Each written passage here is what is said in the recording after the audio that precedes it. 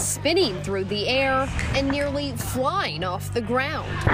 Right now, we're about a month away from Olympic trials. That's right. Yul Moldauer is training to be the next USA Olympic gymnast.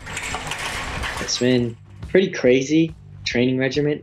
He graduated from OU in 2020 and was on track to making it to the Olympics, something he's always dreamed about. I was about 10 years old, and I was watching the Olympic Games win a bronze medal, and I just remember I was crying of joy when he hit his routines because I knew that they won an Olympic medal. But that dream halted when gyms and training facilities shut down during the pandemic. You're going to go through hard times, and it's all about how you can overcome those hard times and make them positive. And he took his own advice. He was flipping and floating through the air right in his garage and front yard, not letting anything stop him. It's all part of sports. You know, you got to be able to handle pressure. You got to be able to handle weird obstacles. But recently, Yul faced a new kind of obstacle: racism. At the next red light, she rolled down her window and said, "Go back to China." And that was something that shocked him. I was like, man, lady, if you knew what I did for a living, like,